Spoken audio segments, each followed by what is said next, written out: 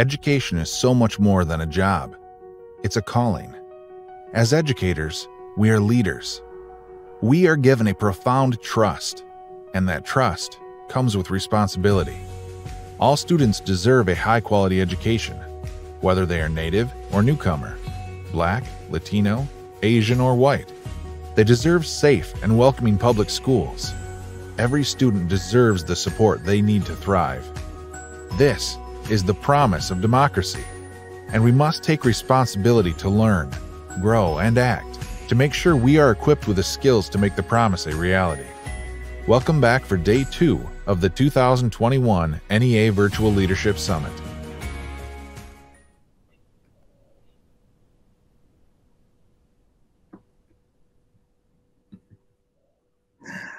Welcome, everyone, to Day 2 of the virtual 2021 NEA National Leadership Summit.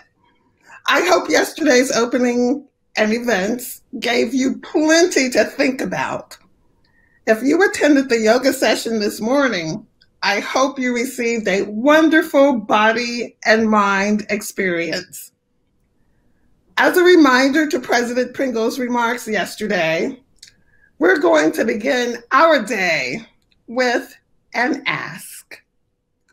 Yesterday, you should have received an email from the Leadership Summit asking you to join us in the fight to #cancel the tests. As you know, the U.S. Department of Education, Big Ed as we call it, recently announced that it would not approve statewide testing waivers this year. Instead, they released guidance on flexibilities for state accountability systems that totally ignores the realities on the ground. This is not good enough for our students and schools. We should not be conducting standardized testing in a pandemic. We should be measuring what matters and directing resources to address the inequities that have been exacerbated by this pandemic. So we need to take action to let the Department of Education know that they need to make this right. Take out your phone right now or whatever device you use to email, and please email the Department of Education at the address on the screen. Be sure to include the subject line on this slide that you're viewing now. Let the Department of Education know how important it is that states focus their efforts on rebuilding school communities and ensuring precious learning time is not sacrificed to standardized testing. Okay, I have to settle myself down now. I get so infuriated anytime I hear about testing, period, but testing during a pandemic is absurd. We're in a pandemic, people. We're in a pandemic. Okay. I am settling myself down. I'm settling myself down. Back to the summit. Thank you. Thank you for making those contacts. Becky led an awesome kickoff yesterday. We have more great things planned for you today. As I listened to Becky talk about the leadership competencies yesterday, especially the new social and emotional intelligence competency, I put myself in the place of our students. I imagined all that they have been through this year. I imagined being an elementary school student who just discovered what it feels like to have a best friend, a favorite bus driver, or love for a teacher. I thought about the joy I'd feel seeing that person every day, how they would gradually become a very important part of my social, mental, and emotional health and well-being. Then I imagined if my school closed because of COVID on a extremely short notice and maybe without any warning to me. And only being able to see some of those people through a computer sitting on the desk in my bedroom or on my family's dining table or on the kitchen counter or maybe even on my mom's phone.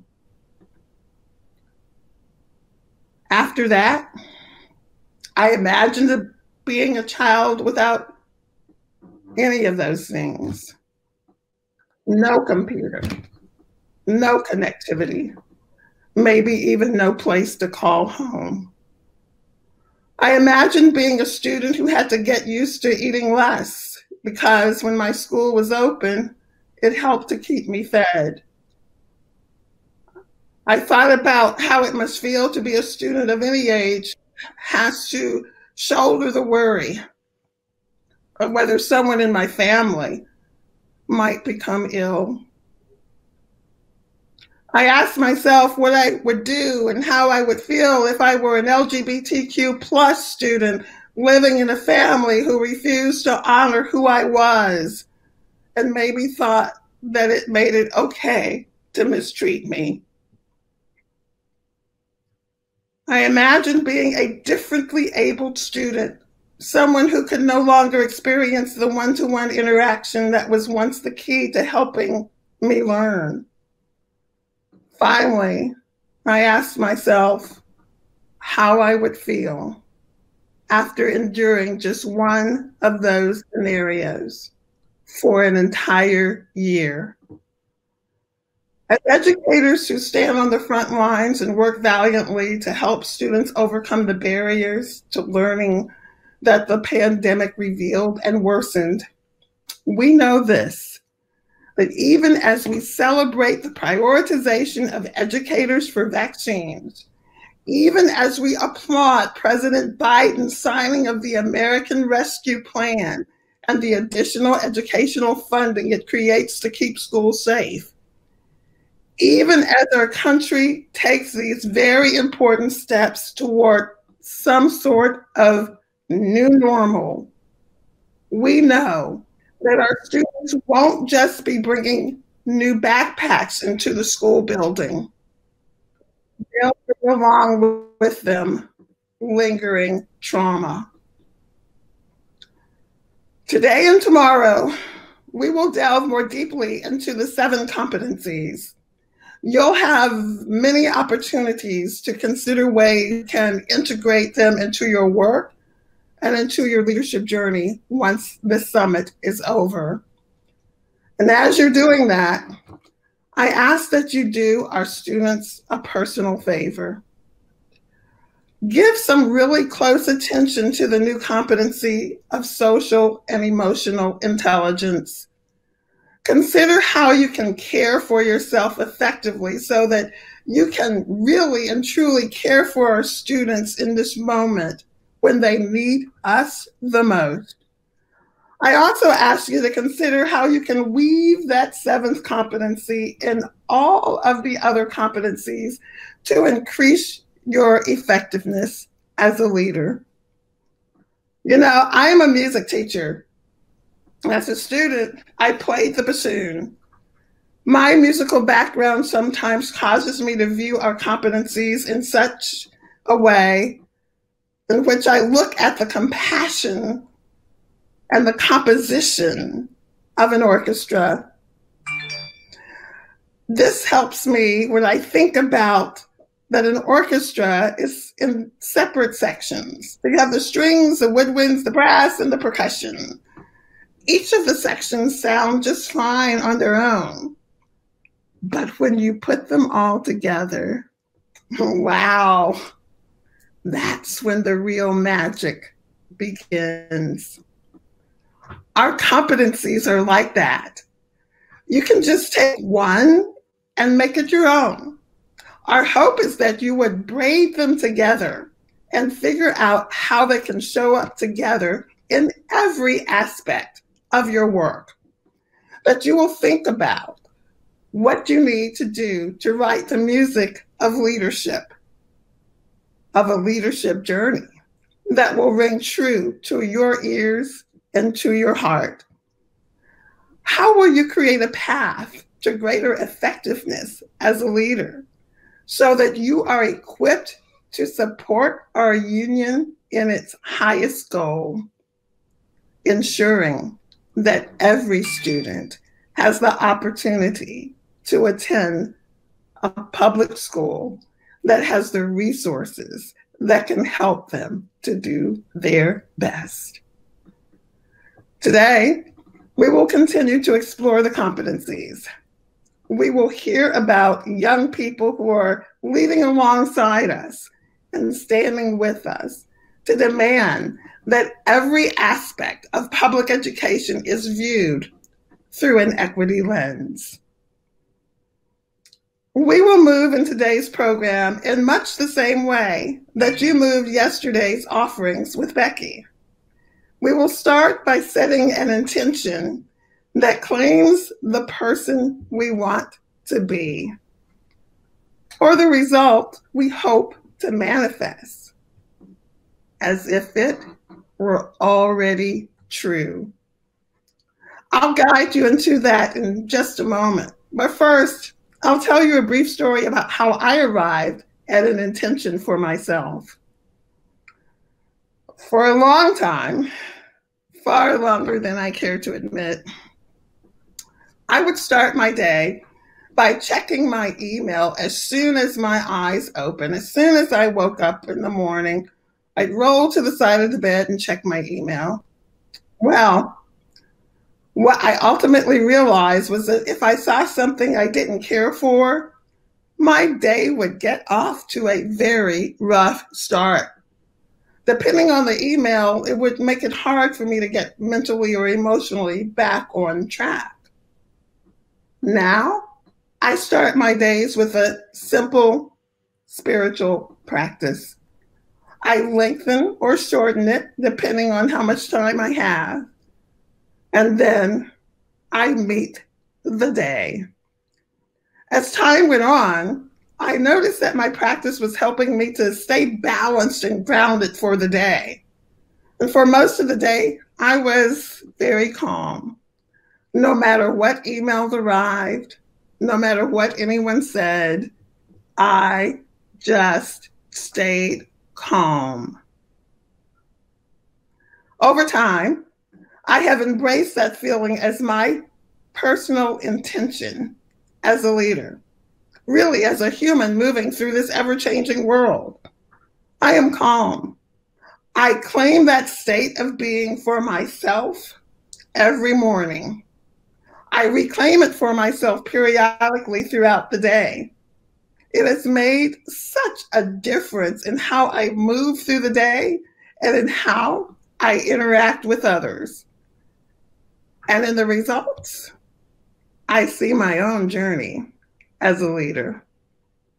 So I'm going to ask you to claim an intention for yourself. It can be the same thing you claimed yesterday, or it can be something entirely different.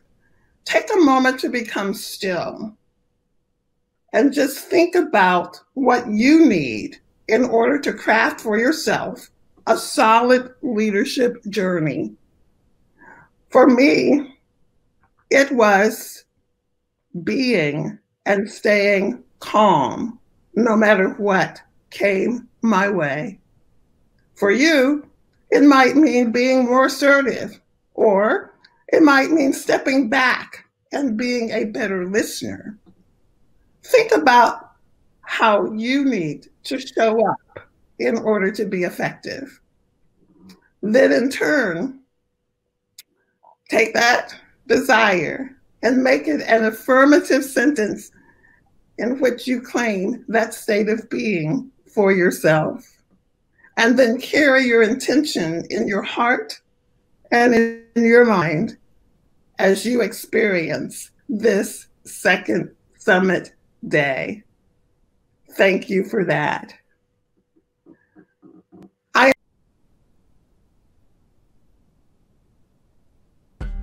My name is Natalie Akos, and I am joining the NEA Summit on behalf of Voces de la Frontera.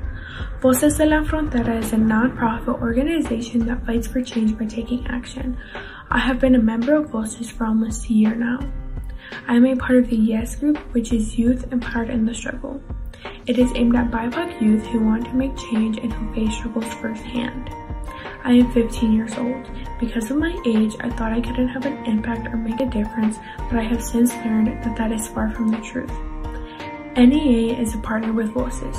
Through our partnership, especially during the 2020 election cycle, we were able to turn Wisconsin blue. Though many of our youth organizers are not old enough to vote, on election day we reached 10,000 doors. YES has organized a Black and Brown solidarity protest to show that we are in support of Black lives and much more. Voices and YES are still taking action locally each day. It has been a pleasure to work with my peers to create change and fight for what is right. Knowing that a group of young people can do so much and have a lasting impact is an amazing community to be a part of. As you focus on your own leadership development, I implore you to remember the youth voices. It encourages us when adults invite us and involve us. At Voices, we learn to use our voice to make change, to take action, and fight for what we believe is right. Yes, some may shy away from the action because they are scared. As commonly said, be the change you want to see, be brave, and be bold. We are willing to step out and take the risk of leadership. It helps when we see our peers taking action and advocating for change. It is both inspiring and eye-opening. These are the kinds of experiences I've had working with Voices, and these are the experiences you will have during this summit and long after the training ends. And when the summit is over, I hope you remember that young people are watching. We need your leadership, and we want to lead alongside you to create the movement for a better world for all of us. Have a great summit. Thank you.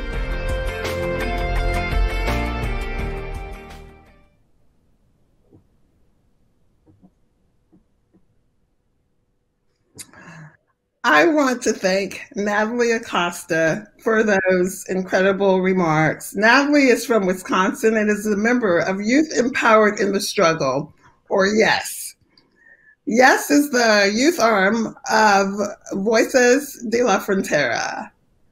Voices is a membership-based community organization led by low-wage workers, immigrants, and youth whose mission it is to protect and expand civil rights and workers' rights through leadership development, community organizing, and empowerment.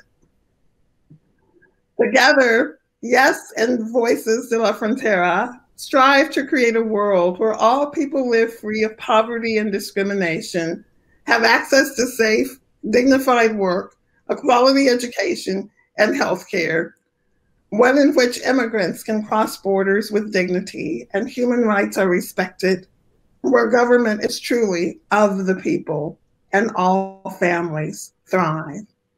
Voices is a partner organization and works closely with NEA's Community Advocacy and Partnership Engagement Department. Again, I want to thank Natalie from Youth Empowered in Our Struggle for those incredible remarks. And now, I have the great pleasure of introducing today's keynote speaker, Dr. Andre Perry. You know, I had the opportunity to speak with Dr. Perry a few weeks ago, and he said something very powerful that has remained with me ever since. Since our conversation, I've taken the opportunity to quote his words to a variety of audiences. He told me that one of the things that he tells people to remember is that kids don't live in schools.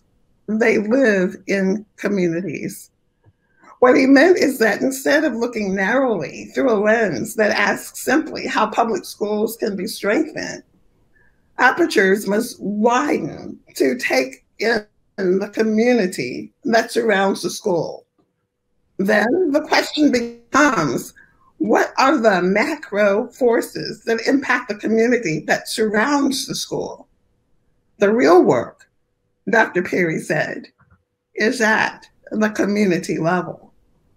I loved hearing that from him. His words confirm that the NEA's ongoing work to create racial and social justice and our more recent efforts to shine a bright spotlight on the inequities COVID revealed and worsened are right on track. Because the fact of the matter is that those inequities are systemic community problems that make themselves known in our schools. They are not student problems or parent problems or educator problems. They are challenges that are found far too frequently in our Black, Brown, and Indigenous communities, and in our communities that have been marginalized for generations. Dr. Perry is a David M. Rubenstein Fellow in the Metropolitan Policy Program at the Brookings Institution in Washington, D.C. His research focuses on race and structural inequality, education, and economic inclusion. Before joining Brookings, excuse me, he was founding dean, professor, and award-winning journalist in education. In 2015, he served the K-12 Transition Committee of Louisiana Governor-elect John Bel Edwards, and he was co-chair of the Education Transition Team for New Orleans Mayor-elect Mitch Landrieu. He is also the creator of several academic writings, and he is often featured in television, print, and digital media. We are so fortunate to be able to hear some words of wisdom from our friend, fellow educator, and co-conspirator in the fight for educational justice. Please join me in welcoming Dr. Andre Perry. Dr. Perry. Hey, thank you, Princess, for that presentation of those warm words. And you did not mention that President Becky Pringle was one of my first teachers. She was trained in the Wilkinsburg School District, and where I went to school. And I'll mention a lot about where I grew up in my presentation. Worthy of investment, restoring the value to Black communities. So let's get right into it, and start looking at this presentation, if you will. So I'll allow for a little time. There we go. So if you could advance the slide for me, and I will ask. You'll hear that repeatedly throughout the presentation, so I don't want to disturb you, but that's how we're going to advance the slides. A lot about what I'm about to say you can find in my book, Know Your Price, Valuing Black Lives and Property in America's Black Cities, available wherever fine books are sold. Next slide, please. At the Brookings Institution, I study Black majority cities, and you can see, and neighborhoods, and where you can see on this map, there are several. There are more than 1,200 Black majority cities where the share of the Black population is greater than 50%. Obviously, there are many more Black neighborhoods, but they can't fit on the map. If you can click the next slide. In particular, I study the assets in them. And if you could, and many of the assets that I talk about includes housing. This is where I grew up. This is 1320 Hill Avenue, Wilkinsburg, Pennsylvania. Wilkinsburg is a small majority Black municipality surrounded by Pittsburgh on three sides. This is my home. As you can tell that the house is boarded up. It's abandoned. The roof is bowed. But the home is worth so much more to me. If you can click the next slide, please.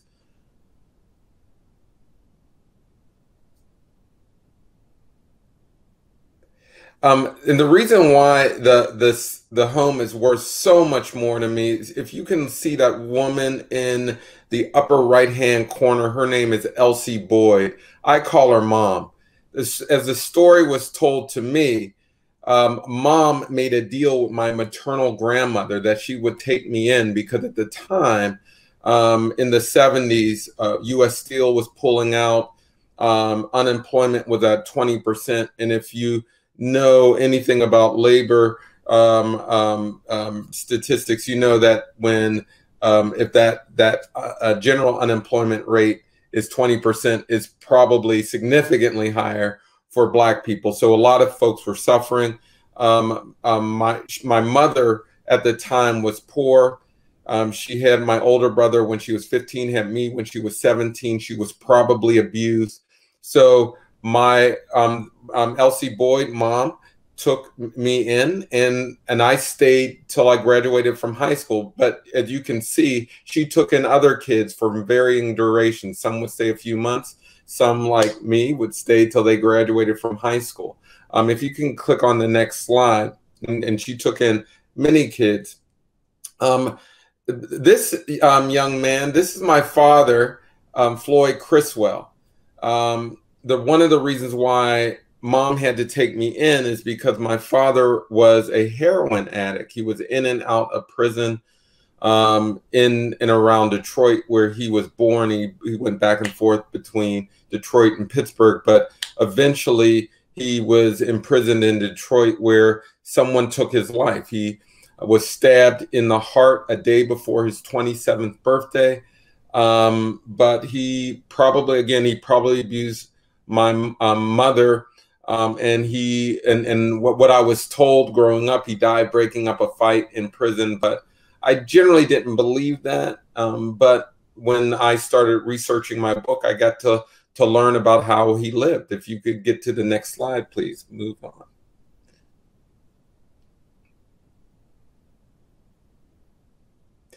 You know, and one of the things I studied is I looked at where he lived, and not to give a large history lesson, but he lived in areas that were redlined, where, as many of you know, during the after the Great Depression, FDR introduced the New Deal, and part of that was to give low interest housing loans to families so that they could start new communities. But if you lived in a community that was redlined, you did not receive those kind of benefits because they were considered too hazardous to lend out a loan. Many of those places were Black majority areas. He also, and my father and my mom lived in areas that a highway construction barreled through their communities. There was urban renewal where, in the case in Pittsburgh, they destroyed or bulldozed the Hill District homes where Black people live to build the Civic Arena. There was also, they lived in areas there was a lot of predatory lending and obviously restrictive housing covenants. If you can forward the next slide, please. And, you know, and so I started looking in today's context what that meant. Now, on this slide, if you can pick it up, on the x-axis, on that bottom axis, that's the percentage of Black people in a zip code. On the y-axis is indicated in the home, on the dollar amounts on the top of the bars. Those are the prices of the average price of homes in those neighborhoods. And you can see as the share of the Black population goes up, the home prices go down. So homes in in neighborhoods where the share of the Black population is less than 1%, those homes on average are priced about $340,000. In places where the share of the Black population is 50% or more, those prices are half as much. A lot of people will say that's because of education, that's because of crime. But those are things you can control for in a study, and that's what we did. So next slide, please. Next slide. Next slide. So we looked at the absolute price difference, and we controlled for structural characteristics. So the homes with the same number of rooms, same size, square footage. But we also controlled for neighborhood amenities. So education, crime, walkability, all those fancy Zillow metrics. So we could get an apples to apples comparison between homes in Black neighborhoods and homes in white neighborhoods. Next slide, please. And what we found pretty much astounding that homes in Black neighborhoods are underpriced by 23%, about $48,000 per home. Again, these are equivalent homes between Black and white neighborhoods. Next slide. Cumulatively, that's about $156 billion in lost equity. $156 billion, and we know that how homes are priced affects how schools are funded. So, next slide, please. And you can see from this map that wherever you see a magenta circle, that's where devaluation is occurring all across the country. Wherever you see a green circle, that is where homes in Black neighborhoods are actually priced higher than their white counterparts. Next slide. Just to give an example, Detroit, homes in Black neighborhoods are underpriced by about 37%, about $28,000 per home. Next slide. And you can see all across the country this is occurring. Lynchburg, Virginia, 81% difference, 81% difference. So if you helicoptered a home in a Black neighborhood and put it in a white neighborhood of similar neighborhood, it would increase in value by 81%. 65% difference in Rochester, New York, 47% in Jacksonville. But again, there are places where homes in Black neighborhoods are priced more. Nashville, for instance, plus 10%. Wichita Falls, plus 16. Boston, plus 23. But I always remind folks that Boston is no less racist than Lynchburg, but the home prices are higher. Next slide, please. And I'm going to just put this 156 billion in perspective. Most people, again, educators know that how we fund education is a result of how we price homes. But I'm just going to put this 156 billion in perspective. Next slide, please. Next slide. $156 billion would have financed more than 4 million Black-owned businesses based on the average amount Black people use to start up their firms. It would have paid for more than 8 million four-year degrees based on the average amount of a four-year public education. It would have replaced the pipes in Flint, Michigan 3,000 times over. It would have covered all of Hurricane Katrina damage, nearly, and it is double the annual economic burden of the opioid crisis. The reason why I put that last bullet up there is clearly my father went to prison because he had a heroin addiction. But if he lived in a neighborhood in which home prices were market rate or the white rate, he would have had better or more financed schools. He would have had better infrastructure. He probably wouldn't have gone to prison for his drug addiction. He probably would have gone to a drug rehab center. He would have been more likely to start a business, go to college. His life would have been different. So clearly, I hold him accountable for his behaviors. But his life would have been different if he lived anywhere else. That's why I say that that housing devaluation was an accomplice in his death. Next slide. And it's also one of the reasons why I say there's nothing wrong with Black people that ending racism can't solve.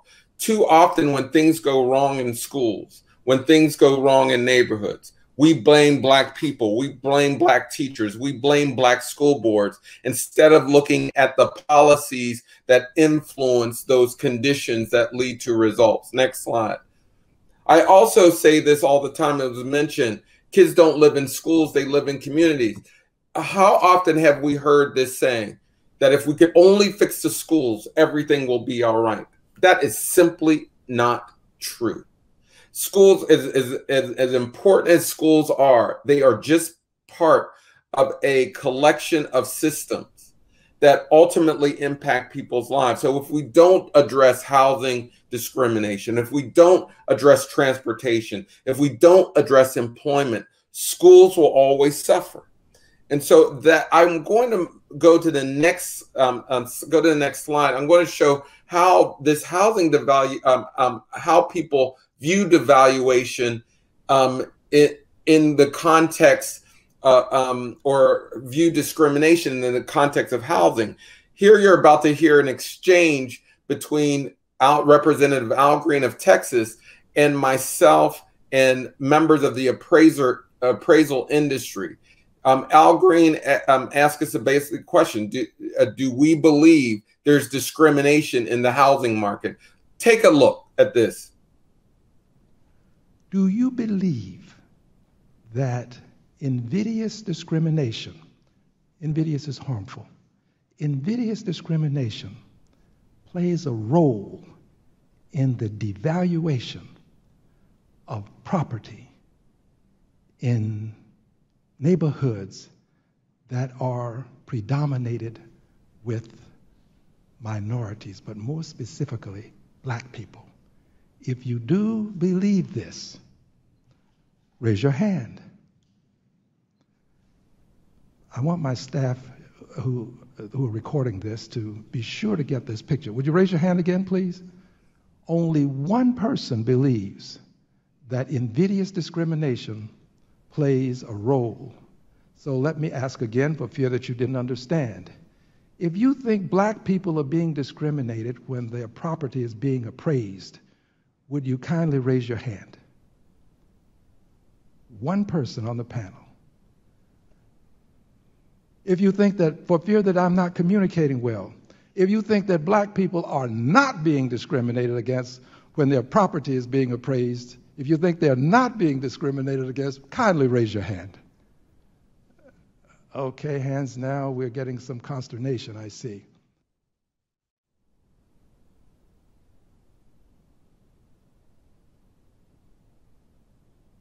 You know, that's an incredible exchange in this regard, and why it's important. If we continue to deny that there's discrimination in things like housing, transportation, criminal justice, schools will hurt as a result. And so I'm going to just show you one other area that emphasizes this point. Next slide. I did a similar study on business. Next slide, please. Now, a lot of people will say, businesses aren't as good in black neighborhoods because of quality, because of service. So I wanted to explore that issue as well. So we know that black people represent about 14% of the population, but only 2% of the employer businesses in the United States, meaning businesses with more than one employee. Only 1% of black businesses receive a loan in their founding year compared to 7% of white entrepreneurs. Remember, both those numbers are relatively low because most people start their businesses using the equity in their home. And so obviously the 1% is connected to the housing discrimination I pointed to earlier. Black business owners are denied bank loans more than twice as often as their white peers. Next slide, please. And when we do get loans, we pay higher interest rates. About half of black businesses survived the Great Recession compared to 60% of white-owned firms, and 95% of black businesses did not receive the PPP loan subsidy of the CARES Act because most black businesses are sole proprietorships, which weren't included in that package. Next slide, please.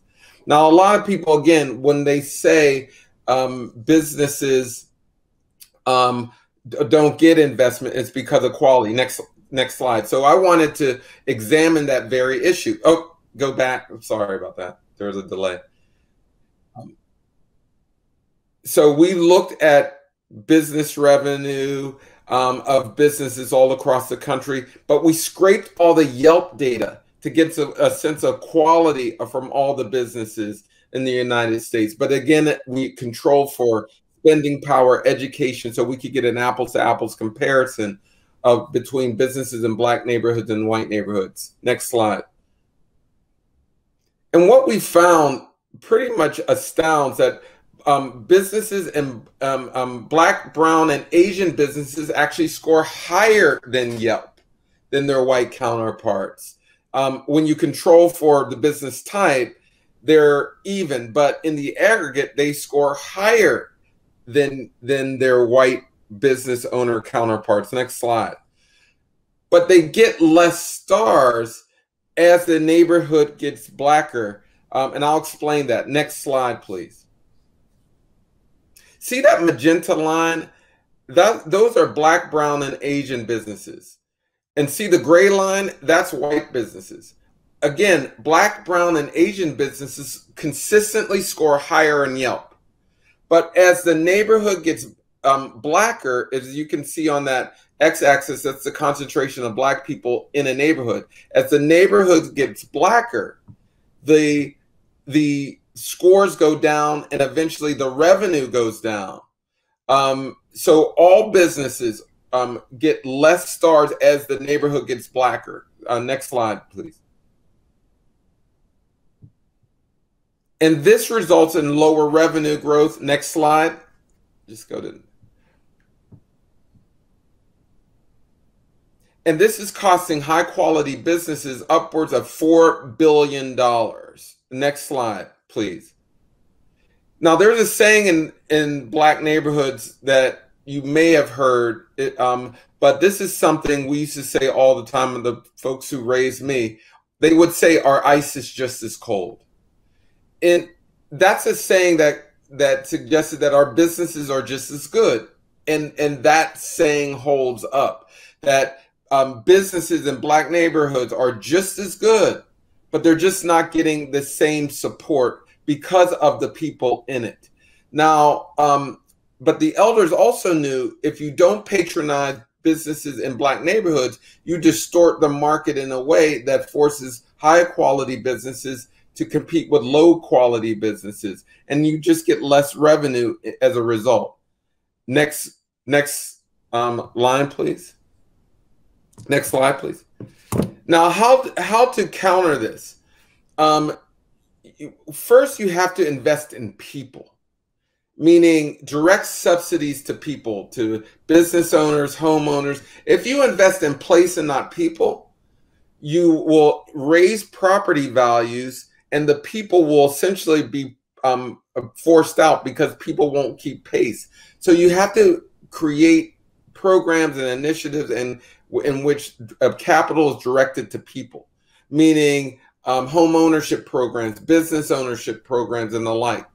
We also have to remove the unnecessary bureaucratic barriers to entry into entrepreneurialism and in home ownership. So what that last set of data showed you, that our businesses are just as good. So we don't have to go through these financial literacy programs in order to get a loan or a grant. But we do need to invest in places, meaning you have to direct capital towards Black neighborhoods because of the valuation, they have less of it. And then finally, you must divest from racism. We have lots of systems that extract wealth from Black communities. So we need to remove those barriers and insert anti-racist policies or replace them with anti-racist policies. Next slide.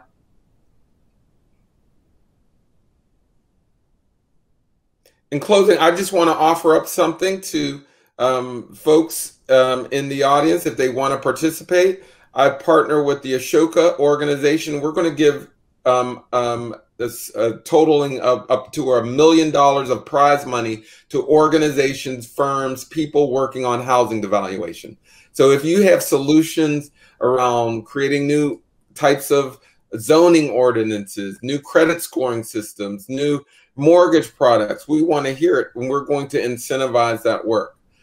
Because we know if we want to improve schools, we're going to have to remove discrimination in housing, in transportation, and in other areas. Next slide, please. Actually, that should close us out. You can come to me as a full screen.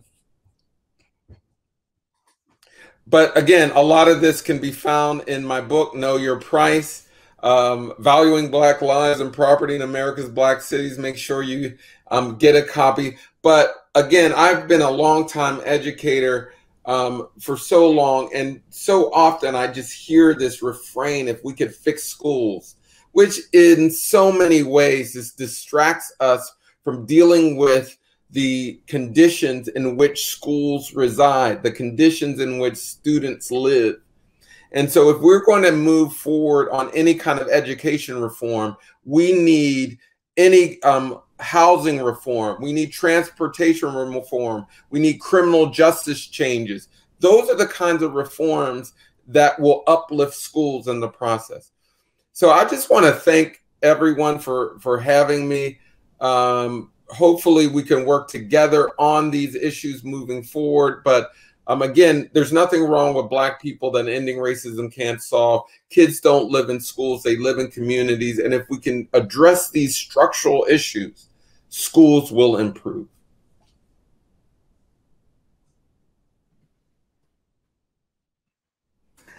Wow. Wow. Thank you for that so much, Dr. Perry. That was incredibly awesome.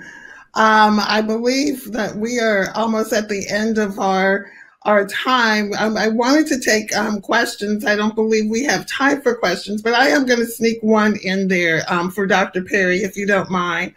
So, Dr. Perry, being an educator yourself, what is it that we can do as a union to help make a difference? And everything that you've shared with us, what do you see as a proactive role that we can take as a union? You know, I really believe that the leadership must work alongside or do systems work. That's why it's important for President Pringle to work with the HUD secretary, to work with the transportation secretary, to work with a Department of Energy. That so much focus is on schools, and it's in many ways it's a way to abdicate the responsibility in dealing with all these other issues. And so I think that leadership, and again, I believe in schools. I believe in the power of schools. Don't get me wrong. But if we don't correct these other systems, there's only so much you can do within a school. And too often we're constantly trying to fix kids, fix teachers. That's not what's broken. It's these systems that throttle economic and social mobility for everyone, including teachers, including students. And so for me, it's about having the leadership really address these structural issues that impact schools and everyone in them. Wow, thank you. Thank you for that. That makes me feel good in the sense that we at NEA have begun that work. We are making some inroads into addressing the systems that impact the lives of our students and the lives of the families in which our students are a part of. So thank you for that. Are there any more questions? Are they popping up for Dr. Perry? I can always ask questions, but I want to give our participants some time for that.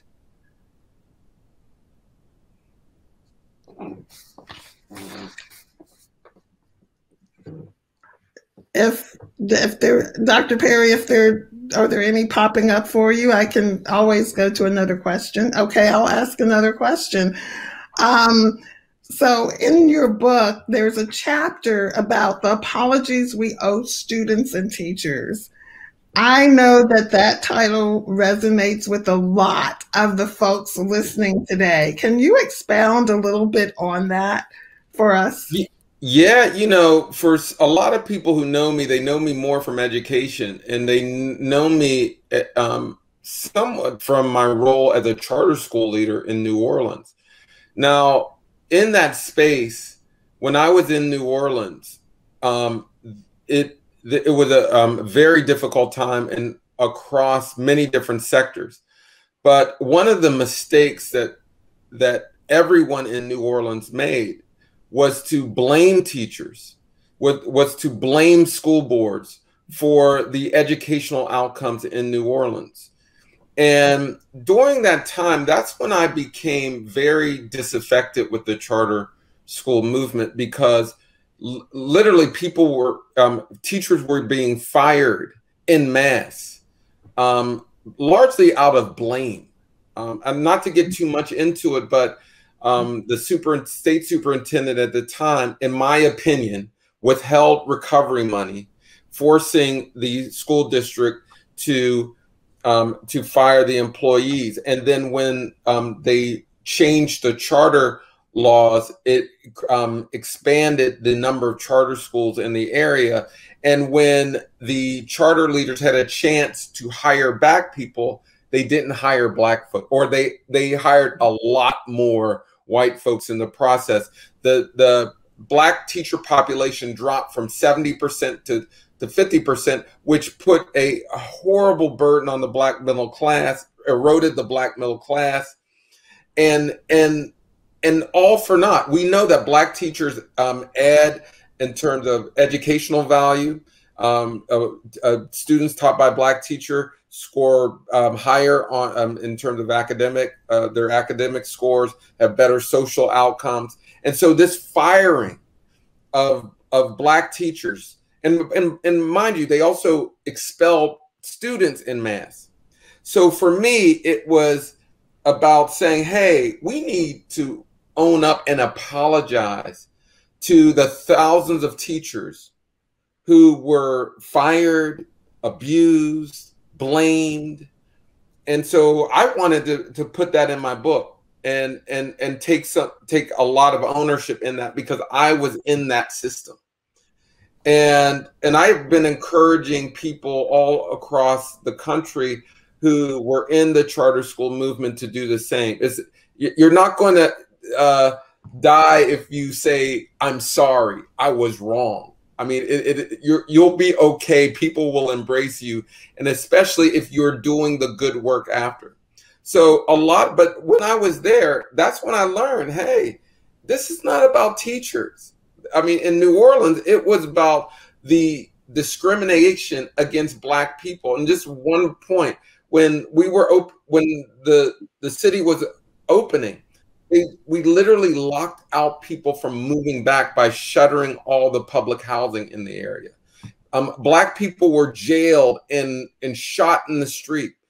And what that discrimination looked like in schools was to fire teachers.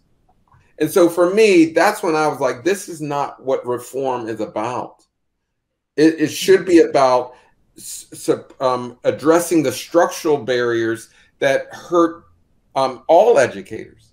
But instead, we blamed black people, black school boards, black teachers. And we need to apologize for that.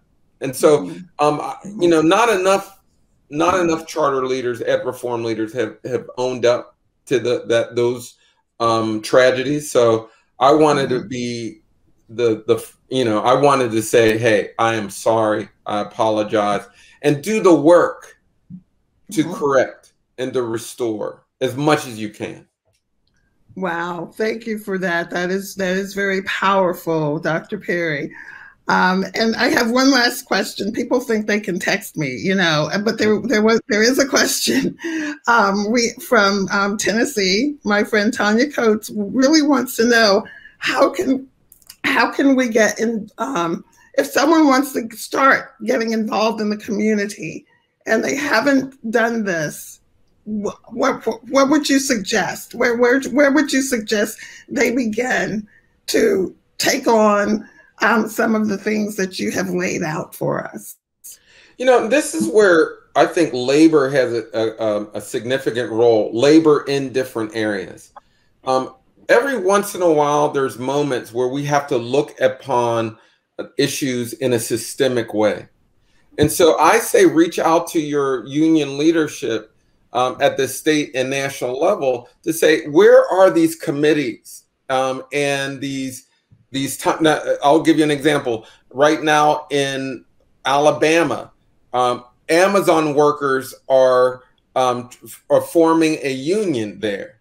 Right now, this is the moment where workers and Amazon workers and labor and teacher unions should link up, because how workers are paid ultimately impacts how much schools receive in funding, the lifestyles that parents live. They are parents. And so these are the moments there needs to be cross-pollination between movements, between education and other labor movements. And that's where I think people can get involved, because a lot of people just assume that housing and employment and transportation is the same across different communities. It is not. And so if you don't know, you have to either read about it, write about it, or meet somebody who knows about it. And that's why I say, hey, every once in a while, it's okay to step out of your educator role and talk to somebody in healthcare, talk to somebody in worker justice issues, talk to somebody in transportation, because then you'll see these connections and make the connections. And then you can learn how to create agendas that change overarching structures that limit us all. And so for me, that's how I've been working to say, hey, you know, stop this constant meme of saying, if we can only fix the schools. No, schools are part of greater systems. And but that's hard for us to do, because we know the power of education. We think we can do it all, but Right. we cannot.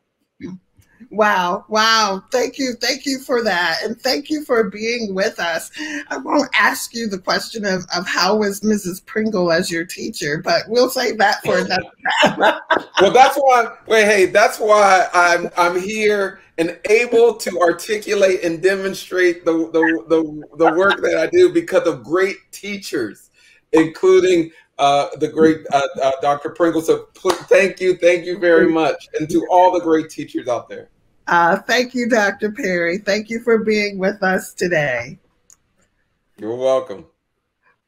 All right, we're going to move to the last part of our plenary session for today. We have some more winners. Oh my gosh, NEA Member Benefits is contributing $300 for these prizes, $300 per person.